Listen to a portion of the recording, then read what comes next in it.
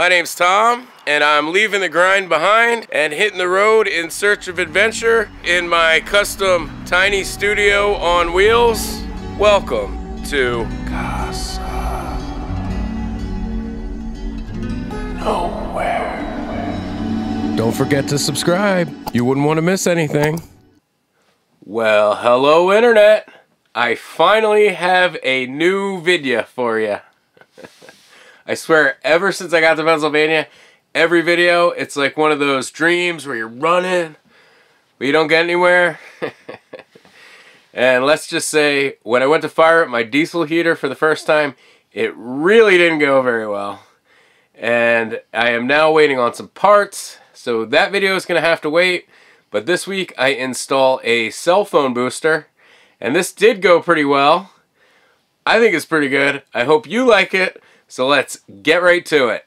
Well, how's it going? Today I am going to install a cell phone booster. I added that antenna for my internet, and 9 days out of 10 that works great, but there's some certain atmospheric conditions where every once in a while it's super borderline for work, where I get disconnected a couple times. So I looked around and I was able to get a cell phone booster for $300. Usually they're closer to $500. This isn't the exact one I found, but there was another brand that somebody tested.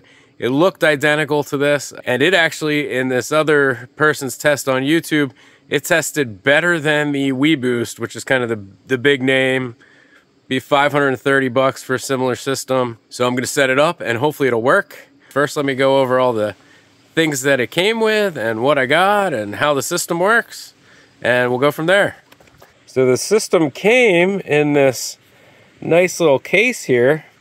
I got some of the stuff out of it already. So it comes with this. This is your inside antenna. It comes with two different sections of extension wire that you could use to extend either the indoor or the outdoor antenna. And there is one 10-foot wire here that has this bigger connector that has to go to the outside antenna. And then it comes with instructions. This is the Amazboost T1, a 12-volt power supply. This is your outside antenna. This piece here with the spring, this is what attaches to the antenna. This is the mounting bracket. And then basically the heart of the system is this. This is the amplifier that actually boosts the signal. For the sake of simplicity, I bought myself a cigarette lighter. So I'll just hook this up to my 12-volt system and plug the thing into this. I got myself a painter's pole and some suction cups. I'm gonna suction cup mount the pole to the side of the trailer and attach that antenna to the painter's pole. But first, let me give you a little rundown of how these systems work. It all starts with the outside antenna that connects to the tower. That signal gets fed through a wire to the amplifier, which then boosts the signal and sends it through another wire to a smaller inside antenna. Sounds simple enough, but these systems are always a balancing act. If the broadcast from the inside antenna is strong enough to get picked up by the outside antenna, then the system will overload and the amplifier will shut itself off. So you can only get a little bit of boost, but sometimes that little bit of boost is all you need. And now that you know how it works and you've seen the parts, let's get back to it by installing the outside antenna.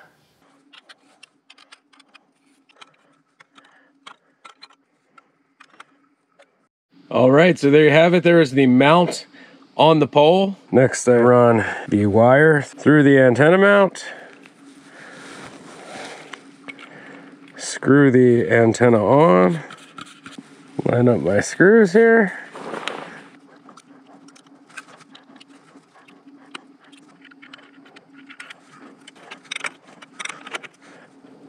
All right, just tighten the antenna on here. This does have this spring mount, so if you were going to mount it permanently on your vehicle and you hit something, it's got a bit of play in it. So since it comes with about 30 feet of cable that I can use for this outdoor antenna, the first place I'm going to try and put it is up towards the front on this side of the trailer. You want 4 feet of horizontal and 4 feet of vertical separation. In theory, this should work. And I'm kind of hoping to not drill another hole through the roof of the trailer and just run this wire down the wall there, out through the floor of the trailer, and hoping I have enough cable to make it up to the top of the pole. So we'll see what happens. For my test run, I'm just gonna run this cable through the window on the side there. But yeah, so I'm gonna put up the pole with these suction cups and let's see how that goes.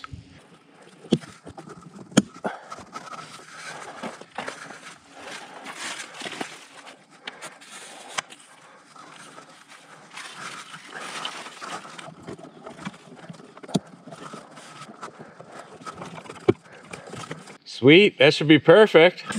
Not going anywhere. And plenty high up there. I like it. All right, with the outside antenna installed, let's go into the trailer and install the power wiring, the inside antenna, and the amplifier. So first I'm gonna put some blades on here that'll connect directly to this.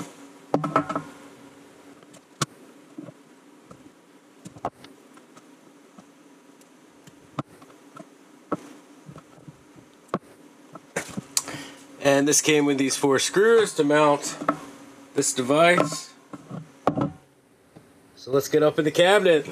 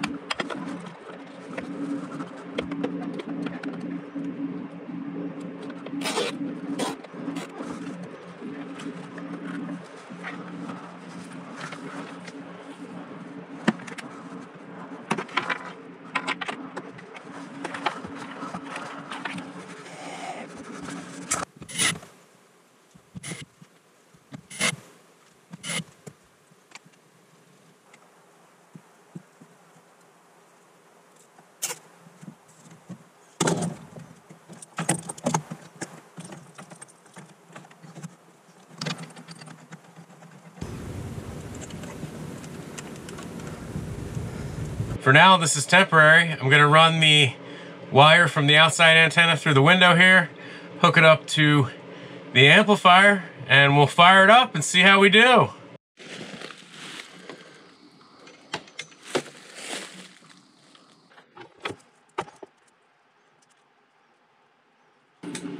So I did forget one step. I need to disconnect the primary LTE external antenna and hook up the paddle antenna, and this will be very close to the inside antenna for the cell phone booster. I'm going to do that now.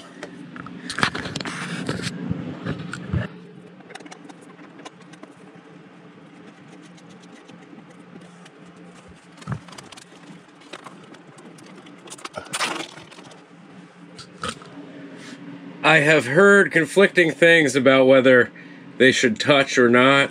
It seems like if they're about 1 inch away is the best, so that's about 1 inch away.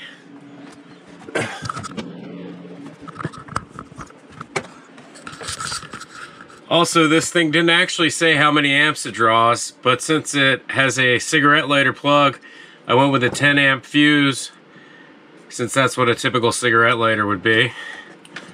All right, let's plug it in and see what we get.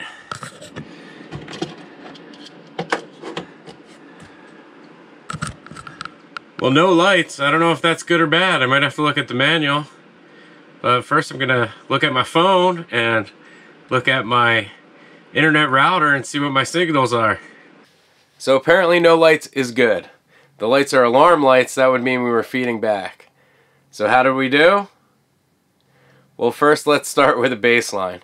So with no boost, I had 1 bar of service on my cell phone, and my LTE router had a RSRP of minus 110 decibels. It was showing 3 bars, and my speed test came in at 6/0.8. After I turned on the booster, I had full bars on my cell phone, although I still couldn't get any LTE. The bars really don't mean you have good data. On the router, I had an RSRP of minus 73. That was a 37 decibel boost, which is really good. The system has a theoretical max of 50 decibels, so we're, 80% of the theoretical maximum boost, so that is pretty good. That actually means that the signal was 12 times stronger, because every 3 decibels is a doubling of the signal.